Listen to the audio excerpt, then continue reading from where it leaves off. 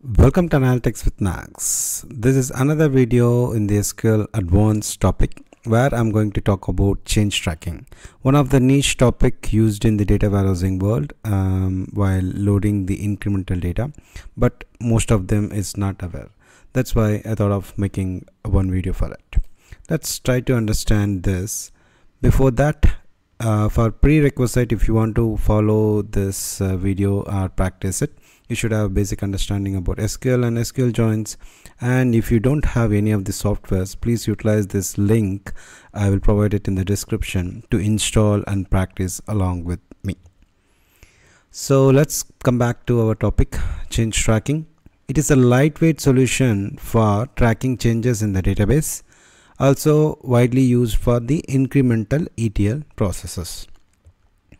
Earlier we had a triggers and timestamp column to load the incremental changes or in order to update some other database.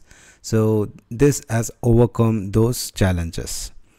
So main purpose is to identify what row has changed in a table, right? If you have a table, let's say 1 million records, whether it has been changed or not, right? What row has been changed and how it is changed, whether it is updated or inserted or deleted.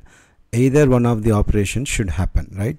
So that is what this is going to do. This is the main purpose of this change tracking. Based on these changes, the next process will begin. How you use that changes in your application, that is the another way you will handle it.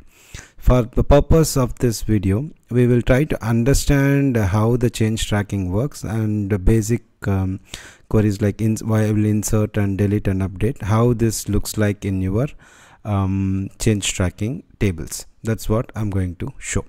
Then in upcoming videos, I will detail it with how you can apply it, right? That is the use case of it in the data warehousing or the ETL process. That we will check it out. With this note, let's try to understand the example what we are going to see today. So I have a source system here like person.employee or person. Some other table. This is for the example, right? So I have this table and I want to load this table incrementally. Let's say it's a very big organization. Every day thousands of employees are being added or the changes are updated. They don't want to disturb in this database. They want to just move the data to another server. For that, earlier, like they need to use some time stamping, some other technology, right? Now whatever data has been changed, either inserted, updated, deleted, those are the changes to this employee table. Those will be tracked in this change tracking table. Then using this table, we will read in the data warehouse or any reporting solution. This is what this change tracking table is all about. How to enable it and how it looks like, that is what we are going to see as part of this video. Then in our upcoming video, we will see the data warehouse part. That's it. So with this note, what I'm trying to see here is this channel contains a free content that covers MS BI, Power BI and fundamentals of Azure. Please utilize this free content. Share this channel with your friends and colleagues. Let's begin our today's topic. So in order to do that, I will move on to my SQL server, that is in SSMS. Right now we have a SQL server here and we have the AdventureWorks. So toward this demo, I will use AdventureWorks as my source and I'm going to put it in my target, either one of in this database. But today we will try to enable the change tracking, how the change tracking table will look like here, right? That's what we are going to see in our upcoming videos. We will try to load that data using different technologies, either SSIS or data factory, to load it using this change tracking. So what it is now, let's see the change tracking I have over here. I'm going to use these two functions, change tracking current version and change tables. When I run this one, I don't get anything, right? For that, I need to enable change tracking first, meaning I need to enable the change tracking. So go here, change tracking, true. And retention period, let's say I want to retain for 7 days. This is the ideal case I would suggest. So basically any changes in this database will be retained for 7 days, right? That is at the database level. Enabling at the database is the first step. You need to enable for all the tables you want to track changes, right? For the purpose of this demo, I will use the person dot employee, right? We saw that person dot employee in our example. I think it's human resource, I'm not sure. Where is that? Yeah, here it is. So let's try to check these rows.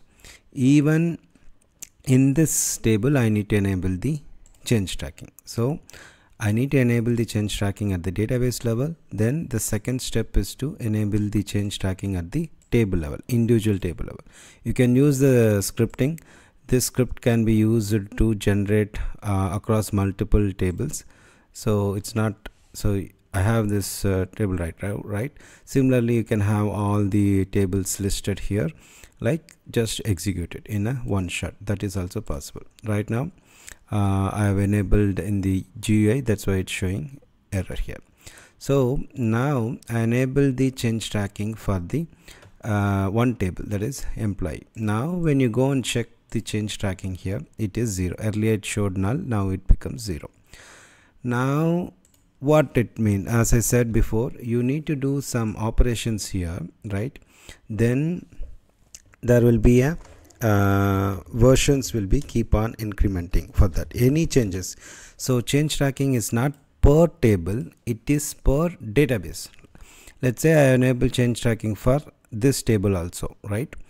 So you are doing update of employee 2 records and you are doing update of any 5 records here. Your change tracking will be 7 across the database. It is not per table, okay? It is per database. That is what the one of the important point I want to mention. Now coming back to here, so this is my data. Let me try to update the what do you call the let's say hire date is wrongly entered, right, for him. So let me update it for this particular national ID. I will use the business entity ID, that will be much better. Bear with me for a minute, or I can go and edit it here. That will be very quick, right? So let's update it to 11 itself here, then that's it. Now I updated the record, right? And let's go and check the change tracking version now. You can see this is 1, right? Now let us update another record like salaried flag, right? I will say true for him. There you go. I will select once again, select version 2. So basically this function give me any changes happening in the database, it will keep on increasing. Now how can I query what are the changes that has been made, right? Let's see here. I am putting this change table version. This is the syntax: change table, changes, human resource, employee. Now this particular table contains so many records, right? So let's say I have 290 records, but I have updated 2 records. So this function, this syntax will give me what are the changes happen. Okay, you see here 12 and 29, right? These 2 records I have updated now. This is the updated record now. I mean I updated from here to enter, so that it came 30 here. So 29 entity ID and 12. So if you can realize it, what this entity ID is stored here, right? Basically a particular table should contain the primary key. That primary key is stored as part of your change tracking table. This is the one of the important point I want to highlight you. So using this information, how your application can read, right, the incremental data. So let's say I want to read these 2 operations. You see here that is the update operation happen. That's why you are getting this 12 and 29. I will add those changes here, right? I mean, I want to query these changes here. So when I put these changes here with the right outer join of this particular table again, right, P and CT, and here you should use the primary key. Each table, based on the table you query, this will be changing, right? In this case it is business entity, because business entity is the primary key. In other case, another table, it will be different. The change tracking will be having its own primary key.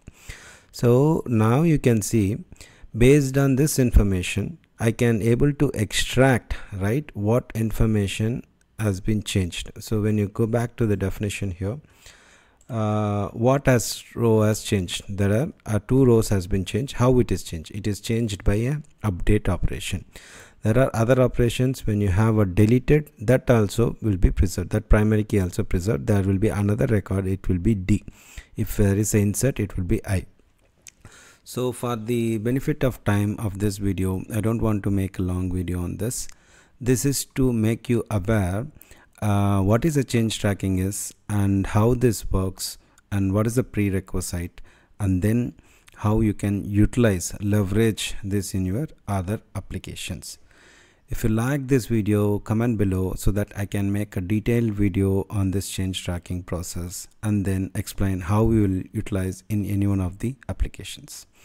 If you're new to this channel, hit the subscribe button and press the bell icon for notification. And do remember that data is your asset.